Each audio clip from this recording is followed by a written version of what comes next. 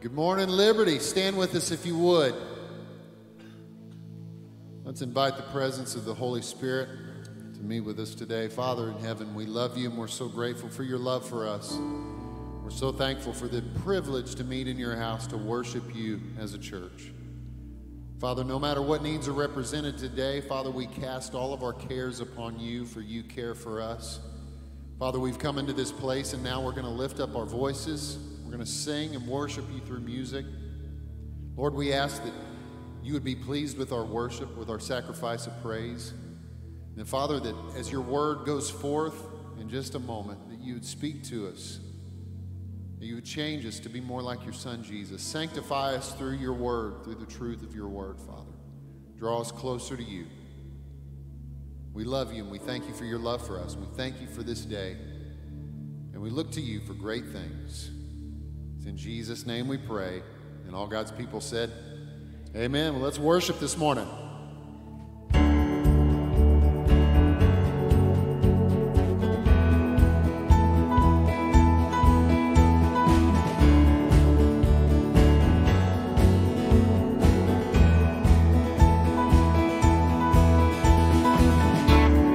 This is where you stir my desperation.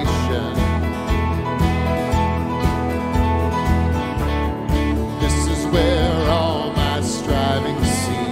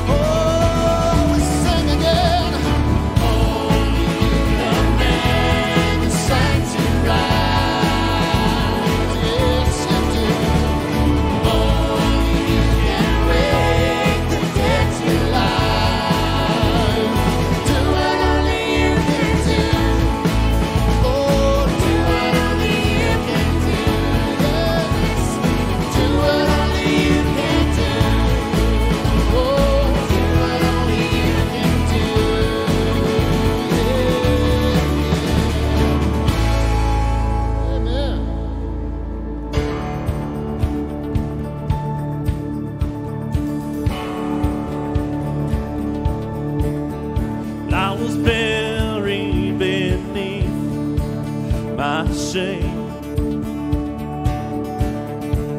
And who could carry that kind of weight? It was my too till I met you. Well, I was breathing but not alive, and all my failures I tried to hide. It was my too till I met you. You called my name, and I ran out of that grave, out of the darkness into your glorious day. You called my name, and I ran out of that grave, out of the darkness into your glorious day. Come on now.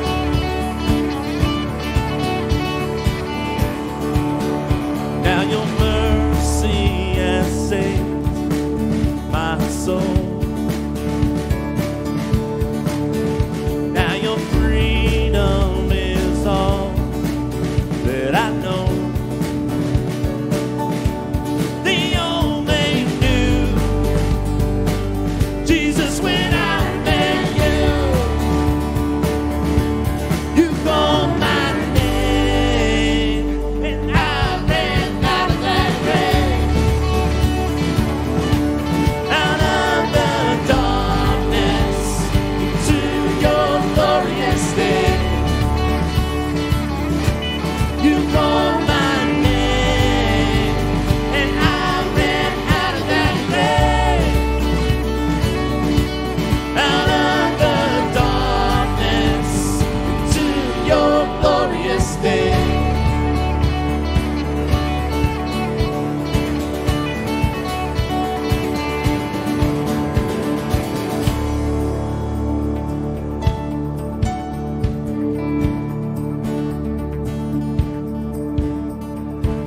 Well, I needed rescue, my sin was heavy, the chains break at the weight of your glory.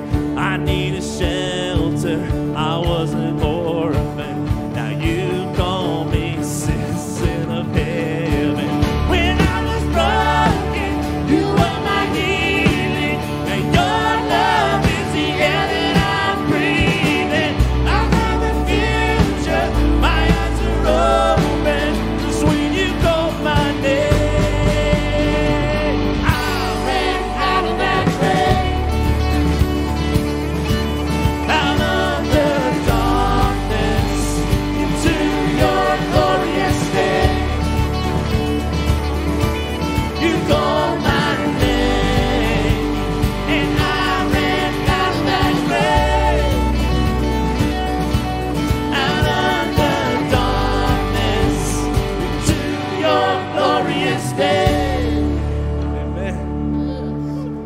Amen. Praise the Lord. Hey, I don't know what Brother Al put in the coffee this morning, but you guys are awake. Y'all are singing out. Everybody raising their hands, smiles on your faces.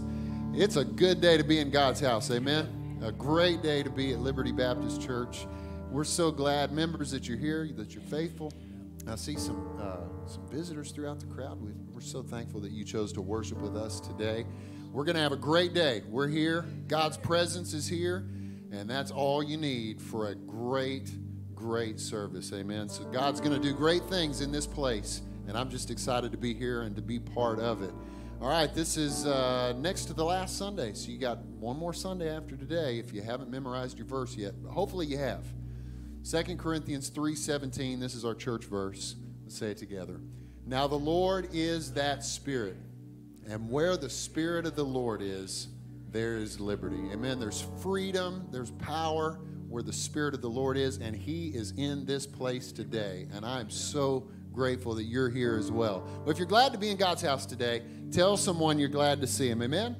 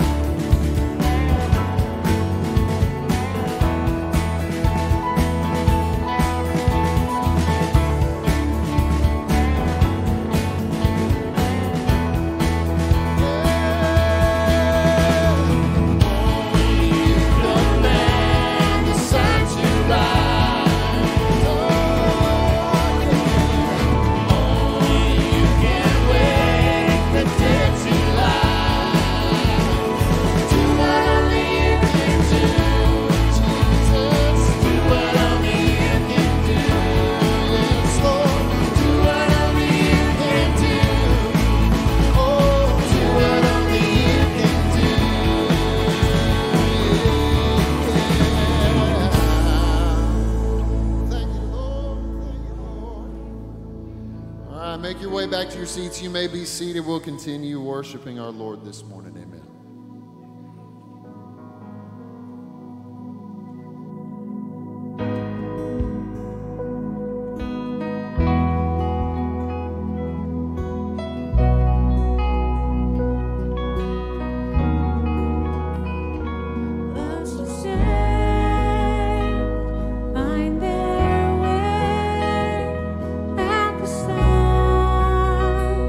Of your great name.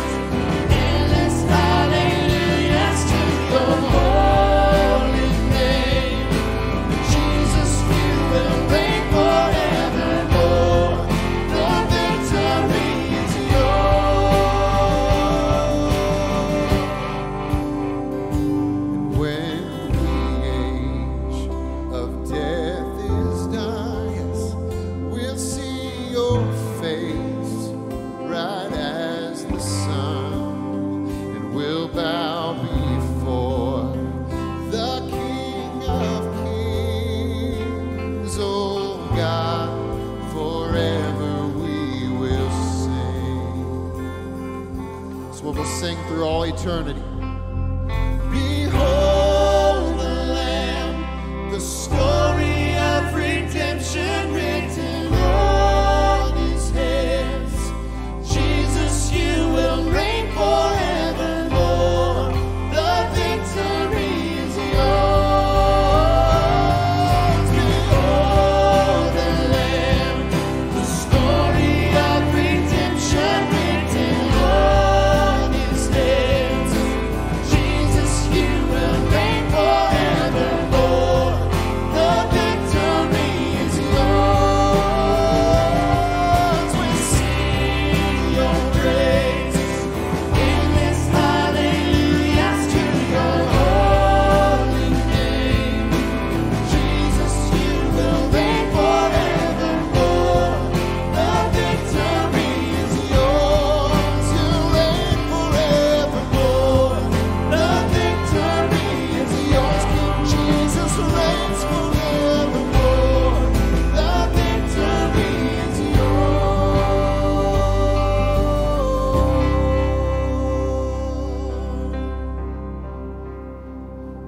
And when the age of death is done, we'll see your face bright as the sun.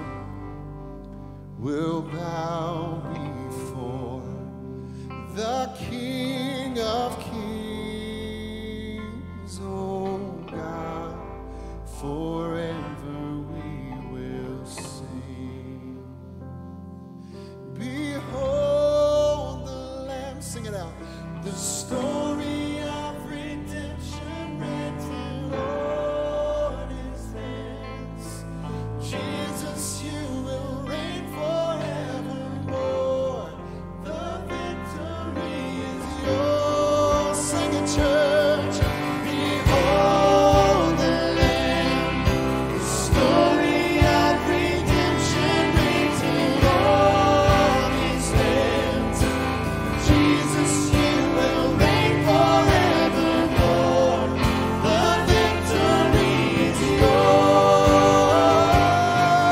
We sing your praise in this hallelujahs to your holy name. Jesus, you will reign forevermore. The victory is yours. You reign forevermore. The victory is yours. King Jesus reigns forevermore. The victory is yours. Don, pray for us, would you? Lord, the victory truly is yours. Lord, I pray for you to inhabit the praises of your people, Father. I feel your spirit here this morning, Father. As we worshiped you and we lifted your name up in song. And yet as we approach the pinnacle of the day, where we open your word, Father, and receive what you have for us, Father. I pray that you would give the pastor strength. Deliver your word, Lord. I think of the prophets of old who discovered your word for the first time, and they gathered, as I shared with the children this week, Lord, they heard your word and they wept. They literally listened to it for 6 straight hours, and they wept and they mourned, for they saw their flesh as it was, Father. Lord, we have your Holy Spirit. Those of us that know you, you've cleansed us from within, and truly your name is great and worthy of all praise. Lord, fill us now with your word and the anointing of your pastor and your man. In Jesus' name, amen.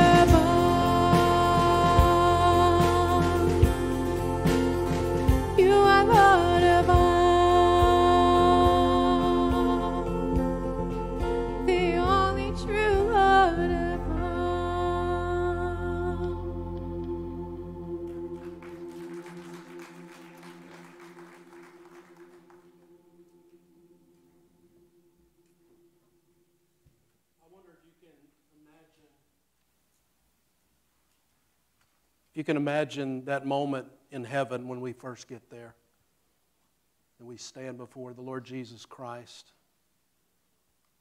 what it is that we'll desire more than anything. And I think that song sums it up pretty well, what we'll need to do and what we'll want to do. Crown Him Lord of all. Amen. The Bible says in that day our faith will be sight. All the things that we've imagined and wondered will be blown away with something so much greater, so much better, so much higher than anything we could possibly think. Heaven will be wonderful. Amen. I invite you to take your Bibles this morning, turn to the book of Mark, chapter 14. Thank you so much for being here. We continue our series this morning. We're going through the Bible and we're identifying different people, both men and women, characters in the Scripture. And we're just doing one message on each character. No doubt, as we study the lives of different people in the Scripture, we could do a whole series just on one person. And I have throughout the years. But what we're wanting to do is just bring out some of the more obscure people and preach one message about each of them. So Mark chapter 14. This week has been a really good week, an exciting week. My nephew and niece gave birth to well, not my nephew, but my niece gave birth to a baby girl this week. Her name is Chloe Louise. Louise is my mother-in-law's middle name, and I've got a wonderful mother-in-law, sweet lady. And also, Brother Miss Bush, they had a granddaughter this week. Is it Emmy? It's Ellie. Ellie. Ara Joy. Okay, so there's three names there. So I got you. All right. And I saw pictures of both these little girls. Beautiful, beautiful little girls. And so congratulations to Brother Miss Bush and Franklin and Brooke. I was thinking this week about my niece's little girl and Chloe. I've always liked that name, Chloe. And, of course, Louise, as I said, is my mother-in-law's middle name. And I think as we name kids, and I've talked about this over the years before, it's a reflection of the parents' love and hope for their children. And parents give their children names sometimes in their mind because this is a special gift from God. You know what? And that's what babies are. They are a joy, at least for a little while. Well, they're little still. When they get to be teenagers, maybe not. But no, the truth is, children are a heritage of the Lord, the Bible says, and the man that has many of them is truly blessed. And so we could say that names that parents give their children signifies the parents' love. And I think when we come to this chapter in the Bible this morning, the parents of Judas probably felt the same way when they named him, because the name Judas means praise. And so I thought, as I was thinking about this and preparing the message, as they looked at that little baby boy and they gave him that name, they named him that because they were praising God for the wonderful blessing of having a son. And I thought about that, and I thought, how things can change. Because no time in my life have I ever met a set of parents that named their little boy Judas. Since this Judas in the Scripture. I know there were several in the Scripture, and in that ancient time, they used that name. But since then, since Judas acts in his life story, I've never met somebody named Judas. I think about little girls when they're born, and I've never known a little girl that the mom and dad looked at her and said, you know what, we just want to name her Jezebel. Now, I've known some women that got called Jezebel, by some men, but I've never met a little girl named Jezebel. And again, I've never met a little boy named Judas. I've never had somebody come up to me, oh, Pastor, you guys see our new baby boy? Well, what'd you name him? Judas. I've never had that happen. Judas was the betrayer of the Lord Jesus Christ. And this message this morning is going to be a little more serious, a little more intense, I suppose, than some of these messages in this series have been. And I want you to really pay attention this morning, because Judas did, I think, probably the most ungodly act in all of history when he betrayed the Lord Jesus the way that he did. And people have tried to rehabilitate him, as these historical revisionists have done. They've tried to rewrite history. They've tried to say that, well, Judas was just kind of a victim of the circumstances, and he was kind of misled. And the Jews, of course, was looking for a king that would conquer and kill, that would rout their enemies, that would defeat Rome, who was in control of Israel at that time. And maybe people think that, he got a bum deal because Jesus was not that. And I know some commentators, these liberal commentators, have said something like, Judas was trying to force the Lord Jesus' hand. And in betraying him and in doing that, Jesus would respond aggressively, and Jesus would defeat the enemies, and that would be that. And these liberal commentators have written that, but can I just tell you, that's a bunch of hogwash. The Bible tells us that the devil was in Judas. And one of the most intimate greetings that a man could give another man in ancient times, we don't do it today, but in some cultures they do, with a kiss, he betrayed the Lord Jesus Christ for money's sake. The Bible says that for 30 pieces of silver, he betrayed the Lord Jesus Christ. So when we think about Judas, it was not to benefit Israel. It was not to help Jesus do what God intended for him to do. He did it for money's sake. He betrayed him. So why is Judas in the Bible? I think the Lord Jesus, the author of the Word, He is the incarnate Word, but also the triune God, the Holy Spirit, led these men to write the Holy Scriptures. And I believe that Judas is in the Scripture for one reason, and that is so that God can give you and I this morning a warning in the Scripture. Judas is a warning for some people sitting here perhaps even this morning. For some person that's perhaps even playing church today, he's a stop sign on the road to hell is what he is. A flashing stop sign. I know you've all seen them. The typical stop sign is just a red sign that says stop, and when you see red, that's warning, stop. But when they put lights around it and it flashes, it means you better stop. This is very dangerous. You better be careful. You see, folks, it's possible to be religious. It's possible to attend religious services, and it's possible to know religious language, I believe. It's possible to be consumed, immersed, and even baptized in religion and yet still die and go straight to hell. And so this morning, I want you to notice some things about this stop sign named Judas. If you would look in your Bibles, Mark chapter 14, and we'll begin reading in verse number 10.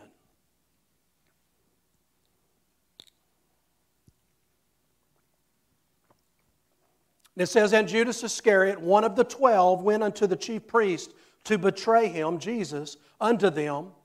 And when they heard it, they were glad and promised to give him money. And he sought how he might conveniently betray him," how he would easily do it. "And the first day of unleavened bread, when they killed the Passover, his disciples said unto him, Where wilt thou that we go and prepare that thou mayest eat the Passover? And he sendeth forth 2 of his disciples and saith to them, Go ye into the city, and there shall meet you a man bearing a pitcher of water. Follow him. And whosoever he shall go in, or wheresoever he shall go in, say ye to the good man of the house, The master saith, Where is this guest chamber where I shall eat the Passover with my disciples?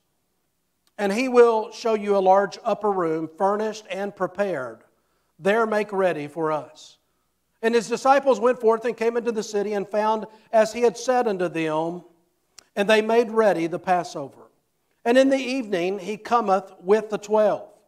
And as they sat and did eat, Jesus said, Verily I say unto you," now notice this, "one of you which eateth with me shall betray me. And they began to be sorrowful and say unto him one by one, Is it I? And another said, Is it I? And he answered and said unto them, It is one of the 12 that dippeth with me in this dish. The Son of Man indeed goeth, as it is written of him, but woe to that man by whom the Son of Man is betrayed. Good were it," notice this, "for that man if he had never been born." I want you to notice 3 things with me this morning, but before we do, allow me to pray with you again. Our Father in heaven, as we come before you, we ask, Father, that you would take total control of this message. Fill my mind with your thoughts, my mouth with your words. Move me out of the way, and Father, may the cross stand in front of me. And Father, may all the glory for anything done today go to you. We take nothing for ourselves except a lesson, a message that we apply to the needs of our life. And Father, there's a lesson to learn this morning from Judas, an unlikely character in the Scripture, a man that did something horrible, and yet he's recorded in Holy Writ, and you said of those recorded in the Scripture, it was given to us as our example, what we should do and what we should not do. And so, Father, help us take away from the Word of God this morning that which you would have us to.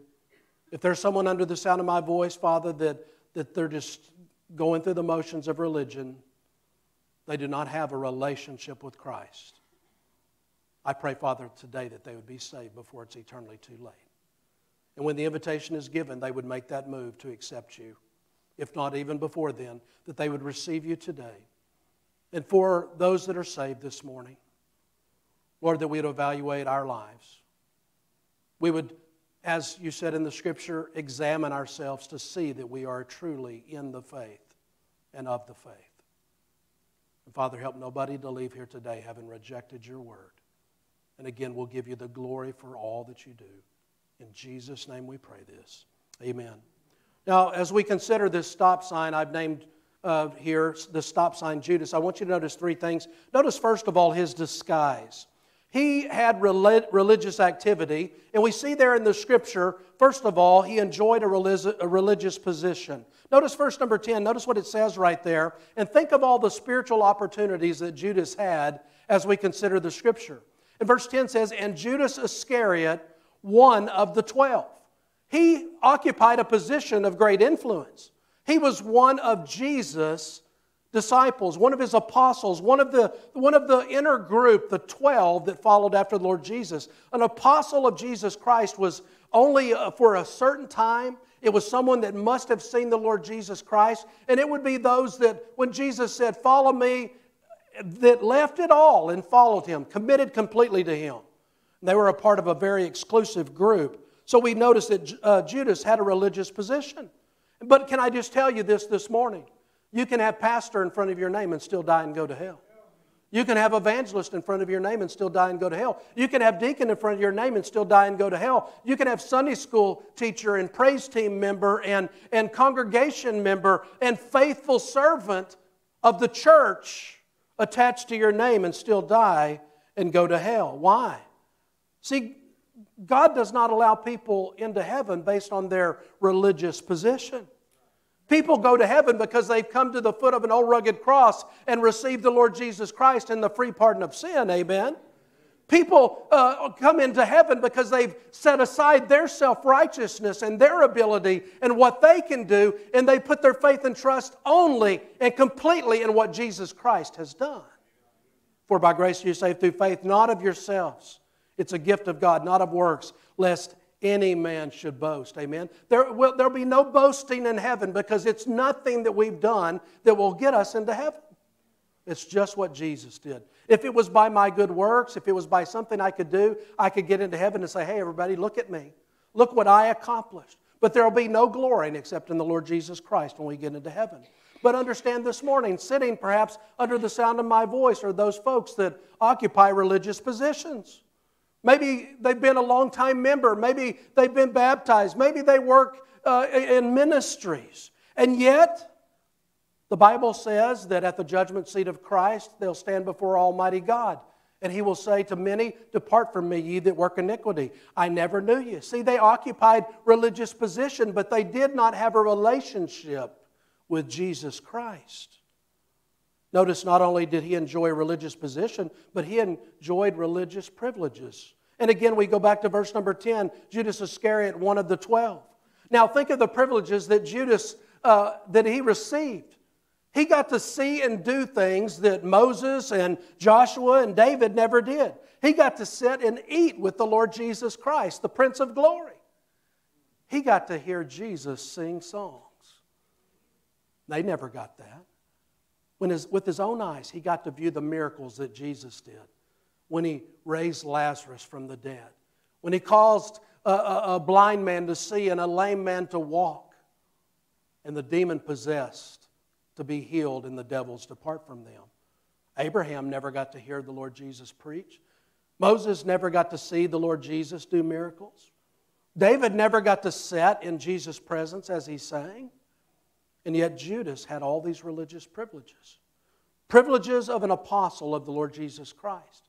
And yet he died and went to hell. Now I think about the privileges that each of us have this morning. Are you with me here this morning? We get to come to this church. Now, this is not a perfect church, and we all know that. And I'd be the first to admit it, but I'll tell you what, this church believes the Bible is the infallible, inspired Word of Almighty God. And this church right here believes that the only way to heaven is through the Lord Jesus Christ and nothing else. While some may not like the way we do the music, and while some may not like the way I preach the message, I'll tell you one thing, from the praise team to my staff and to this pulpit, we all know that there's only one way to heaven, and that's through the Lord Jesus Christ and His shed blood. Amen? He's not a way. He's not a good way. And He's not one of many ways. He is the only way. Oprah said there can't be just one way. And I tell you, but the Bible says there is just one way. And Jesus said it Himself in John 14:6, I'm the way, the truth, and the life. And no man comes to the Father but by me. So it's by the way of the bloodstained cross that you and I come to the Lord Jesus Christ. And one day we'll enter heaven because of that way and no other way. Amen? That's preached Sunday mornings, it's preached Wednesday nights, it's preached in our youth, it's preached in our King's Kids, and it's sung from our praise team. Amen? That's what we believe as a church. And so we think about all the religious privileges that you and I have. So Judas, he enjoyed a religious position. He enjoyed religious privileges, but notice also he had a religious personality. Have you ever met people that are just naturally religious? They're very pious.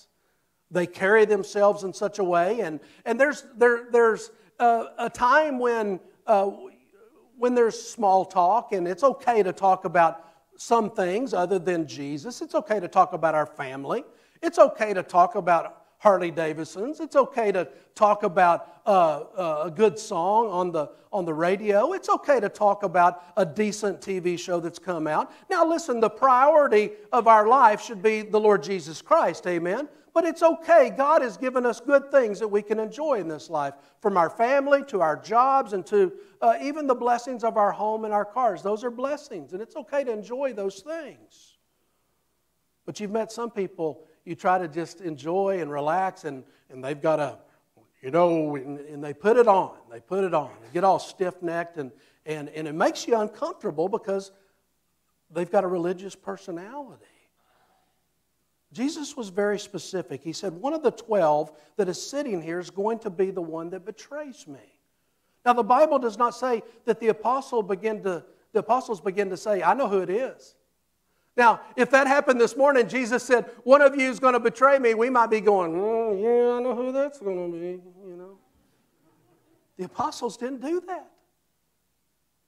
And instead, the Bible says that they began, and notice verse number 19, and they began to be sorrowful and to say unto him one by one, is it I? No one imagined that Judas would be the one. Why? He had a religious personality. No one ever expected him. They would travel the roads of that ancient country together. They had sat there under the teaching of Jesus together. And no one expected that Judas would be capable of doing what he did when he betrayed the Lord Jesus Christ.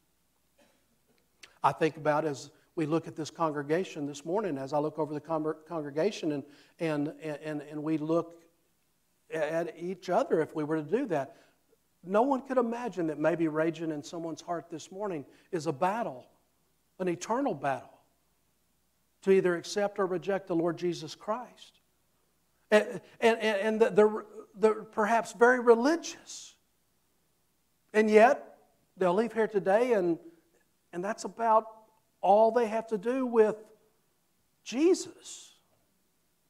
Now, when confronted and are put in a situation to talk about religion or church or the Bible, yeah, they know the lingo. They've been around it so long, and maybe they even profess, yeah, I'm saved. Religious personality. We could never imagine that maybe somebody here this morning is a church member or a Sunday school teacher or a deacon that's never been saved. What happened? They've disguised it very well. And that's what Judas did. See, in our hearts, each and every one of us, we really know who we are and what we are. We might not admit it, but we know. And more importantly, God knows. So what do we do when we come to a place like this? We put on our disguise. We've gotten so good at doing it, perhaps, that we don't even realize we're doing it anymore, but we do. Not only did he enjoy position and privileges and personality, but he enjoyed a religious profession. How did Judas get to be an apostle? Have you ever thought about that? Someone capable of doing what he did. And how did he get to be? Well, the Lord Jesus walked those streets of Galilee, and I think just like he came to those that were fishing that day, and he said, hey, follow me and I'll make you fishers of men. And they laid their nets aside, and they followed Jesus. And that was not just, a changing of jobs. What that was, you know what? I believe in him. I trust him. He's the Messiah. And they left that and they followed him. I think of Matthew. He was a tax collector. And of course, we all love tax collectors. Amen. He was a tax collector, and he was sitting at the table, and Jesus said, came to him. He said, follow me. And he got up from his table, and he followed the Lord Jesus Christ. Somewhere along the way, there's Jesus and there's Judas. And Jesus made an offer. Follow me. And he did. He did. He stepped out and he publicly professed by doing that, I believe in Jesus Christ, the Son of God. Now understand, he enjoyed religious position and privileges and personality and a religious profession. And yet he was lost and died and went to hell. How? Why? It was all just a disguise. He was playing church. But notice the second thing, not only his disguise, but his depravity. I want us to look as best as we can at the heart of Judas, because when God looks at you and I, he's not looking on the outside, he's looking on the inside. You know, the best we can do is look at each other and go, yeah, I think he's probably saved or she's probably saved. But the truth is, the Bible says man looks on the outward appearance, but God looks on the heart. And I mean, really, what does a saved man look like? Is it wearing the robes of a rabbi? Is it wearing a suit and a tie? I mean, what does it look like? Is it dressing like Jesus did in ancient times? The truth is, we don't know, because we can't look at the heart. But as best we can, I want to look at the heart of Judas. Because when we look inside and what we do, we begin to peel back all the religion. We begin to pull back the layers of, you know, some people say things like, when you talk to them, do you know the Lord Jesus? And they'll go, and Pastor Reed used to testify this. One time he met a man, he said, are you saved? And he said, and he pulled out his veterans card and said, I'm an American. Okay. I didn't ask you about where your citizenship was. I asked you, do you know the Lord Jesus Christ? But some people, they have a layer. And it might be that someone would say, well, you know what? I've taught Sunday school for 30 years. I've been a deacon for 10 years. It might be that, well, my mom and dad, or my grandma and grandpa. I want you to see, when we look at the inside of Judas, we want to peel back all the religion and notice the disguise that he wore. The first thing we notice about Judas is that, number one, he was crooked. He was a common thief. That's what the Bible tells us. Last year I preached a message. Remember about Mary when she came to Jesus and they're in the room and she gets that alabaster box of precious ointment? It would be like to you ladies today, except, well, I can't even really give you a good illustration because perfume and cologne is very expensive, but it didn't compare to the price they would have to pay for it back then. Like a bottle of Chanel or something like that is expensive. I need to buy some cologne right now. I'm out, but the Polo I like is like $65 a bottle. It lasts a long time, but I don't want to spend $65 on cologne. So I just spray, insect repellent on it. It kind of smells the same, you never know. Mix it with a little honey or something, I don't know. But anyway, I preached that message, and she broke that alabaster box and anointed the Lord Jesus with that oil and that perfume. And the Bible says, as we evaluate the expense and compare it, it was the equivalent of a year's salary, what she did. And the backdrop of this story is that when she did that, and of course the Lord Jesus allowed her to do it, the Lord Jesus did not rebuke her for doing it, but there was a lot of people that began to criticize her for doing that. And John tells us who led the charge. Who was it? It was Judas. Can I tell you that criticism is a contagious thing? See, what you've got this one person that gets bent out of shape, and then they get in a position where they poison everybody around them. And I don't know if you figured this out yet. If you find somebody that'll talk about someone else to you, guess what? They'll talk about you to someone else. I know people talk about me, and I know people talk about my wife and my sons. Why? I'm the pastor. Well, I'm just sure he's just not all that, you know. Well, put up a camera in my house, you'll see all that. Because what you see here is what you get there. Same thing.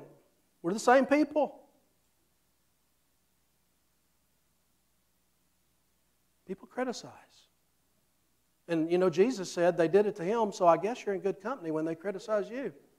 In fact, in the Beatitudes, it said, blessed are you when men shall persecute you for my name's sake. So, you know what? Happy. You can get happy when people are on you because you serve the Lord Jesus Christ. I mean, no doubt, I'm not perfect. President Trump's not perfect. I'll tell you what, he's an easy target, isn't he?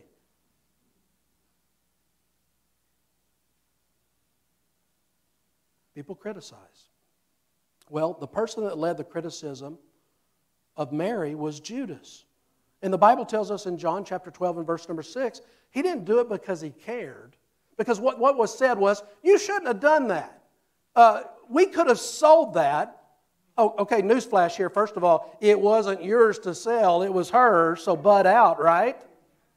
It was hers, and it was her possession, and what she did was an act of worship on Jesus. She did it. It wasn't a group think.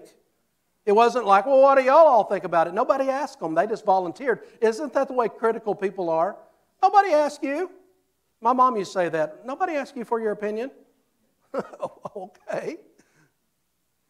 But Judas led the charge. We could have sold that and we could have given it to the poor. Notice how he says we when it's a good, positive thing.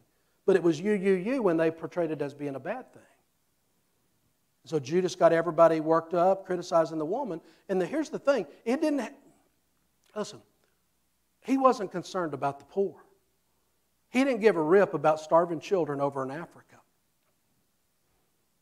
He wanted to control the money. He was a thief, and he was a lover of money. And so Judas got all this religion on the outside, but on the inside, he's lost. Why? Because religion don't change you. It doesn't change your values, and it doesn't change your nature. And here's the thing. Because if you're not saved, the Bible says you're dead in trespasses and sin, and that's what you do. Because if any man be in Christ, he's a new creation, a new creature. Old things pass away, all things become new. You don't get a new, or turn over a new leaf. You get a new life when you come to Jesus. Amen? You know, what you need is not rededication. It's not reformation. It's not revival. What some people need is resurrection. Amen? They need a new life. See, before you can be revived, you've got to first and foremost have been vived at some point, right? So what do we see here? Judas was crooked. But notice, secondly, he was covetous. He loved money, and so money was his God. And we certainly see example after example of that in the Scripture. The rich young ruler came to Jesus. Hey, good master, why do you call me good? There's none good but God, Jesus said. What must I do to inherit eternal life? Go sell all that you have and give it to the poor. He went away sorrowful because he had great goods, great wealth, the Bible says. So he kept all the 10 commandments, he said. He did all these things. And yet the first commandment, thou shalt love the Lord thy God with all thy heart, all thy soul, and all thy mind. Thou shalt have no other gods before me. You get the drift. What kept him from coming to Jesus, really? It was his money. Go sell all that you have, give it to the poor, and then come and follow me. By the way, when you do that, you'll have treasure in heaven. He couldn't do it. He went away sorrowful. And so it was with Judas. Listen, if Jesus Christ is not your God, then something else is your God. And someone said this, if Jesus is not Lord of all, he's not Lord at all. See, he won't play second fiddle. He's not going to get in your minivan and ride in the back seat while you drive. He's not going to be the co-pilot, as people have put on the bumper stickers. He's either the pilot or he's not in the plane. The Bible says that Judas went to those religious people who were plotting to kill Jesus, and he came up with a convenient, easy way, and for money's sake. Notice verse 11, Mark 14:11. It says, and when they heard it, they were glad, and they promised to give him the money. So he was crooked, he was covetous. Notice, thirdly, that he was counterfeit, a hypocrite. And let me just say this. There are times that we all can be hypocritical, okay? But a hypocrite in the sense that I'm talking about now is someone that professes to be a Christian and is not a Christian, and they know it, okay? They put on. That's a hypocrite. Now, we all sometimes say one thing and do another thing. Paul said he was that. He did that. The things he shouldn't do, he did, and the things he should do, he didn't do. You know what? When you preach certain things, that's why Paul said later, I bring my body under subjection, lest after I preach, I myself become a castaway. It's easy to say something, and then it's hard sometimes to follow through, and that makes us all hypocrites at one time or another. Heard somebody say, well, I won't go to that church because it's full of hypocrites. You're right. But I'm going to tell you what, if you let a hypocrite get between you and God, they're closer to God than you are. So you don't come to church or not come to church because of hypocrites. They're everywhere.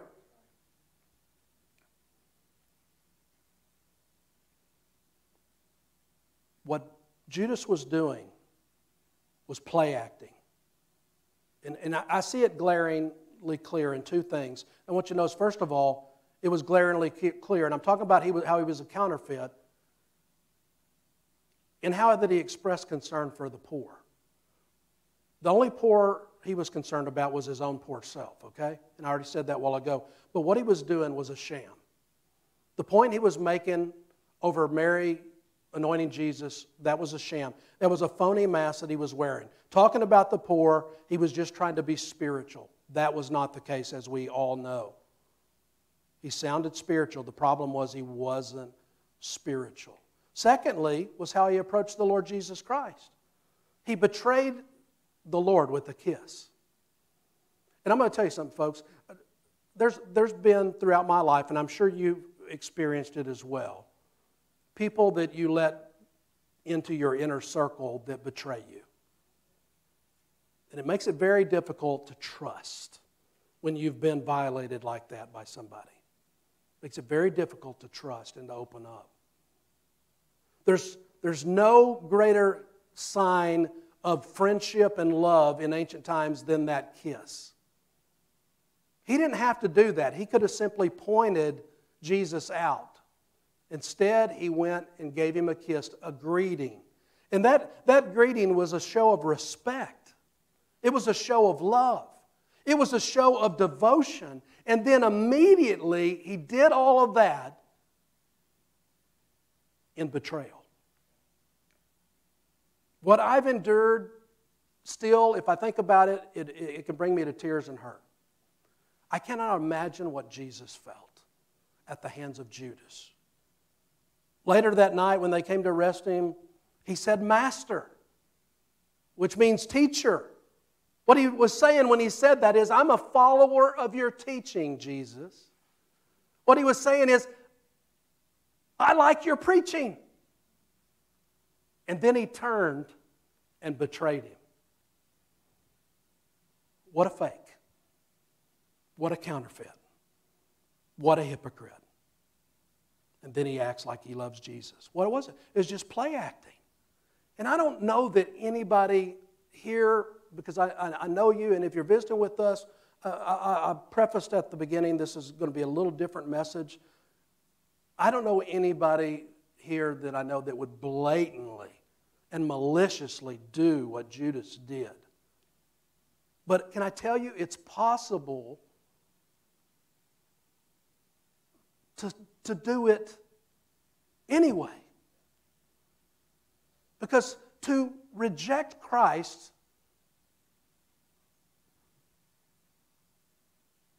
comes by default. We're automatically wired as lost. And when confronted with the message, confronted with the Word of God, we've got a choice to say, you know what, I accept that. And in accepting that, I accept Him. And it's a one-time thing for salvation, but it's a thing that we do over and over again as we come to worship, as we come to church. We hear the Word of God preached, and we say, I accept that, or I reject that. And it doesn't matter if we profess salvation. If we reject that, essentially it is rejecting Him because it's His Word. Sitting in church this morning, it's possible that there are people that can talk spiritual, act spiritual, look spiritual, and yet they are play acting. Maybe they're fooling their own selves. But in their heart, they know that they're lost. And the sad thing is, that makes them just like Judas. Now, I'm not God, and I'm not your judge.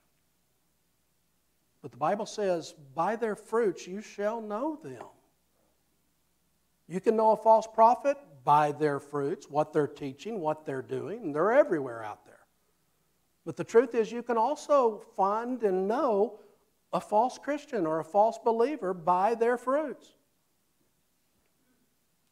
The Bible says there are those that walk in the flesh, and they're after the flesh. And there's those that walk in the Spirit. Now, all of us are capable of having a bad day and messing up and making mistakes. Amen? That's me, that's you, that's all of us. But for the child of God, the pattern of our life is going to be, we're following Christ. Amen? And we're walking after Him. And if we can't say that, if we see the pattern of our life is spent more doing other things than following Christ, then we've got a problem. And that leads me to the last point. We see His disguise, we see His depravity, and by the way, we are all depraved, okay? It's easy to look at the pervert on the news and say, you know what, that's depravity right there. But the truth is, we are all depraved. And our flesh left to itself is capable of anything apart from the Lord Jesus Christ. But notice one more thing about old Judas. Notice his destiny. And listen to what I'm saying this morning, because I'm afraid maybe somebody listening under the sound of my voice this morning, and I prayed and I struggled with this message and I asked God to take charge of it. But the truth is, maybe somebody's under conviction right now, and the invitation is going to come. And like Judas, who was confronted time and time again with the message of Jesus Christ, and opportunity after opportunity, he rejected, and someone this morning is going to reject that opportunity. Folks, I want you to understand what your destiny is. You say, Pastor, what happened to Judas Iscariot? And we're going to look at it in the Scripture, because the Bible says that he watched the trial of the Lord Jesus Christ. And knowing who Jesus was and what Jesus did, how could you not like Him? I mean, He was nice to everybody. The downers and outers, the outcasts, the poor, the hurting, the sick, the lepers. People couldn't even, in that Jewish culture, couldn't even get close to a leper. In fact, the leper by law was required to say, unclean, unclean. In other words, stay away from me. And yet Jesus went right to them and healed them and loved them. How could anybody want to do something horrible to Jesus? The Bible says that after Judas watched the trial in Matthew 27:3, that it says he repented. But I want you to understand the word used in repentance there, it doesn't mean that he repented in that he agreed with Christ and made a turn, a 180. It means that he felt remorse. He looked at what was going on. I mean, here's Jesus, the sinless Son of God, who had said nothing bad, who had done nothing bad, and people are punching Him in the face and spitting on Him and stripping Him naked and beating Him. And then He knows what's coming. They're going to go hang Him on a cross. And He was familiar with Roman crucifixion. They had seen it. Probably, many times had He seen it. And now all of a sudden He's like, oh, man. I might have made a mistake. I might have messed up. Judas felt bad. He tried to give the money back, the Bible says, but it was too late. He repented, but it was not unto salvation. And you know, someone here this morning, maybe as you're confronted with the choices of your life, you feel bad and you say, Pastor Rick, I'm going to try to do better, but that's not what you need, my friend. You're not going to heaven because you can do better. You cannot do better, the truth is. You need the Lord Jesus Christ in you, amen? He tried to give the money back. What did he try? Rededication, reformation. The Bible says in despair, what did Judas do? Judas went out and hung himself. That was the weight of guilt. I want to show you the destiny of a person who's religious but lost. Acts chapter 1 and verse 18. I want you to turn there real quick.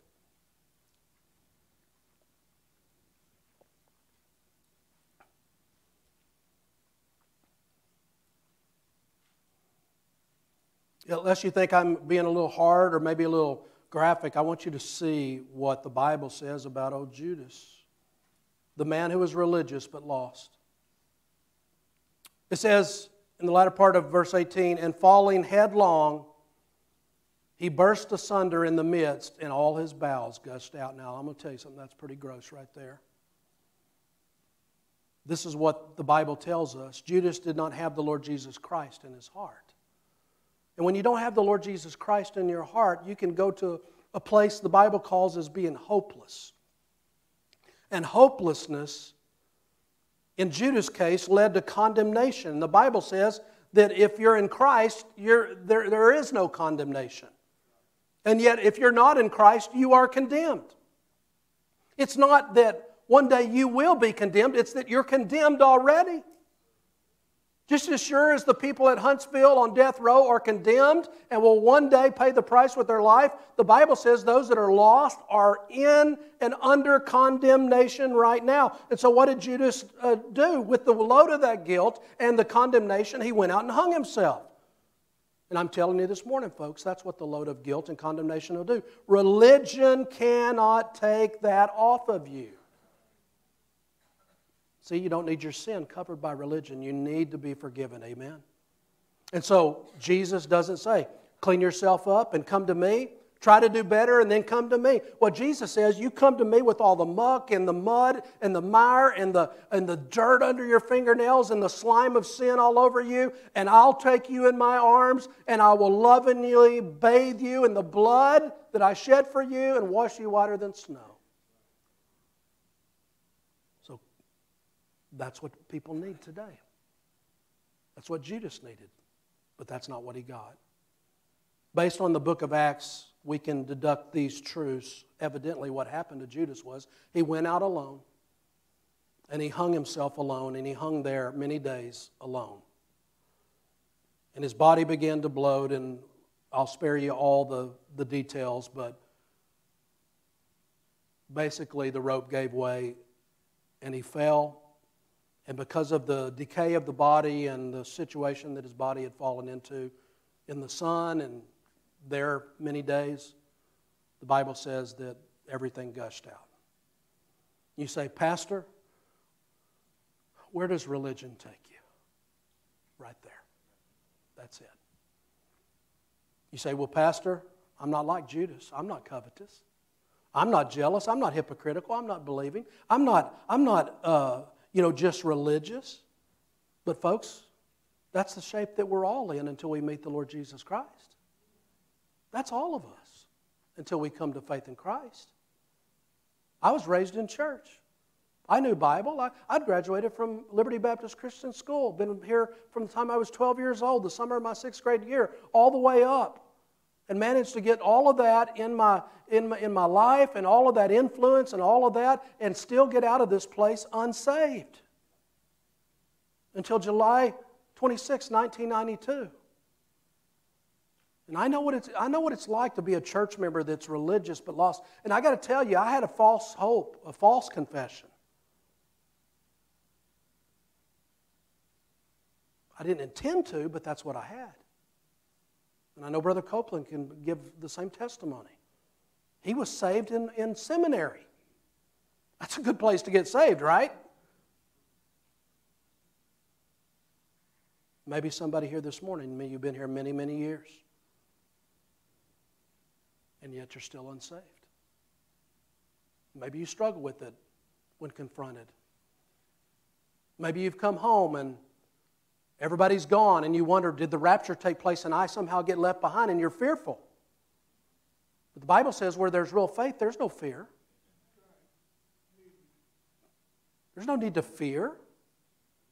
There's no need to even fear death, because if you're saved, you've got faith and you know to be absent from the body is to be present with the Lord instantly. It's not that any of us are looking to go in the next load, but we understand.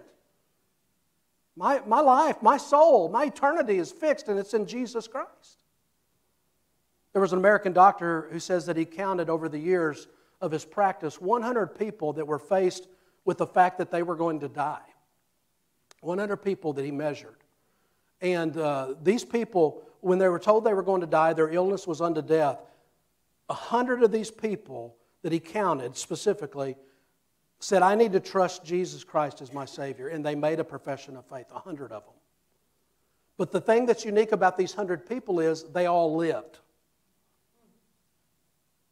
And he tracked this through his practice all these years. Out of the 100 people that said, you're going to die, it's a done deal, and they made a profession of faith, only 3 of them, when they finally lived and were told they were at a clean bill of health, only 3 of them still served the Lord Jesus Christ. Now, I'll tell you folks, why is that? Because there's a repentance in the head and there's a repentance in the heart. Now listen to what I'm getting ready to say right quick, and I'm going to be done.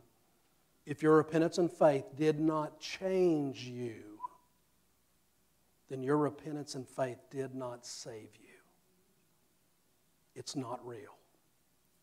You say, well, preacher, what are you trying to do? You trying to get me lost this morning? Let me tell you this. If I could, you're not saved. I could throw every scripture and every possible scenario at this genuinely saved person, and they would not lose their salvation. There's nothing you can do to lose your salvation. But if I can, excuse the expression, but scare the hell out of you this morning to keep you out of that place, I'll do it. Why? Because I'm going to give an account for every single person that sits under the sound of my voice this morning. And some of these messages, I got to tell you, they're not fun to preach. One of the dear brothers here a couple weeks ago, preacher, boy, that was a hellfire and brimstone message. Little did he know what today was going to be. I want you to look at Mark 14 and verse 21. Look at this one passage of Scripture. Jesus made an unusual statement in our text here. And I believe that Judas tells us that it's possible to be associated with Jesus. I believe that he shows us that it's possible to hear gracious words. I believe that Judas shows us that it's possible to witness the wonderful works of Jesus and yet refuse him, our heart's allegiance, and ultimately be lost. And so Jesus makes a statement in verse number 21. He said, the Son of Man indeed goeth, as it is written of him. But woe to that man by whom the Son of Man is betrayed. Good were it for that man if he had never been born. Now listen here, because this is an eerie thought. This morning in hell, in the flames of that fire down there, with no God and no good, just as hopeless and in despair and sin as he's ever been, is Judas. And you know what he's saying this morning? I wished I'd never been born. I wished I'd never been born. I wished I'd never existed, because it's better to have never existed than to die and go to that place. The Bible says that God is long-suffering to us, we're not willing that any should perish, but that all should come to repentance. And that word repentance means a turnaround, agreeing with God about sin, forsaking it, and turning to Jesus for the free pardon of sin and forgiveness of sin. It's a 180 is what it is. It's I'm walking on my path, my way, and you're stopped dead in your tracks when confronted with a message like this. And it's not a veering off, it's not a 90 degree, it's, you know what? I'm forsaking that and I'm turning to Jesus. And this is the path and this is the way that I'm on. Not just today, because I'm feeling a little guilt, I'm feeling a little worried about hell, and I need an insurance policy to make sure I don't go there. Jesus doesn't offer that. He offers forgiveness of sin and salvation for the soul and a lifetime of service to Him.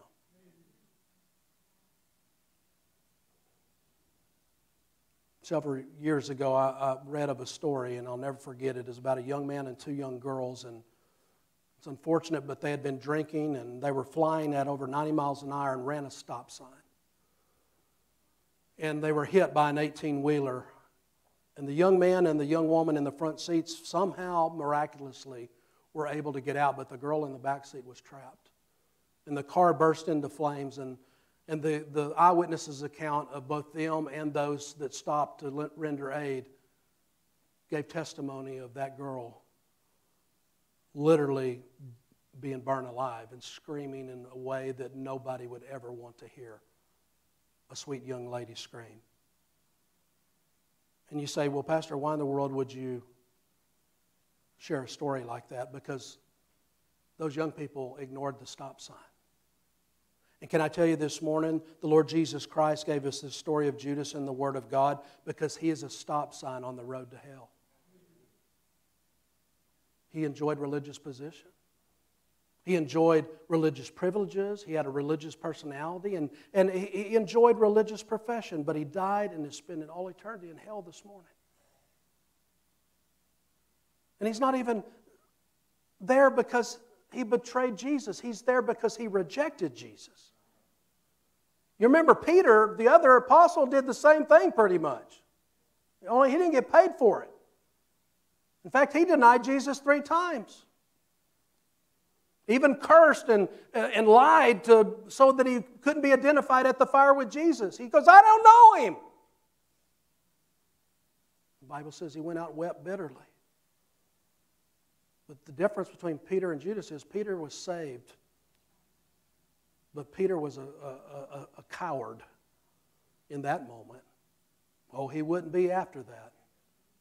Jesus reaffirmed him 3 times after the resurrection on that beach front. Peter, do you love me more than these? Peter, lovest me more than these? He said, Lord, you know that I do. And he began to weep. He said, well, then feed my sheep. He didn't say you need to get resaved. He didn't say you need to go light some candles or talk to a priest. He said, then you go do what I saved you to do, to be a preacher of the gospel. And we come over, fast forward to Acts chapter 2, and what do we see? And Peter preaching at Pentecost, and 3,000 were saved that day. That's not the case for Judas. Oh, he's preaching some messages today, but it's in hell. Wished I'd never been born. Judas is God telling us that we don't want to go to that place, my friends. And it's God telling us right now that we can stop. Stop sign means stop. And that's what Judas is. And it's God trying to tell us this morning, don't ignore the stop sign. Let's stand with our heads bowed and eyes closed.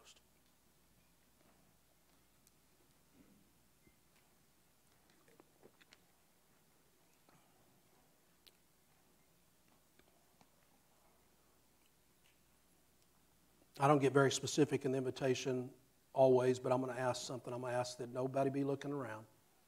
And I'm going to ask that nobody leave the room.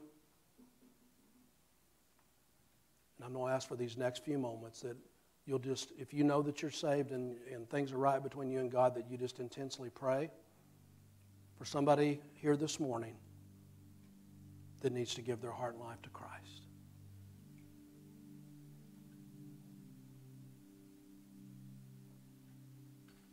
Maybe there was a time that they thought they were saved. Maybe there was a time that they were baptized even. They were a member of a church, but their life has been anything but that which reflects the Lord Jesus.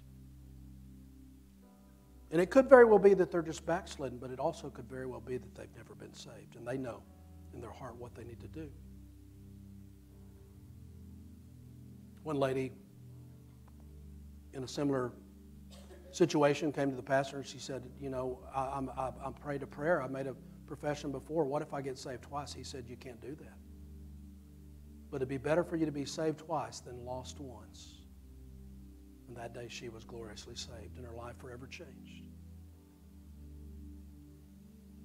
I'm going to pray, and if you need to come and if you want to be saved this morning, it's going to be very simple.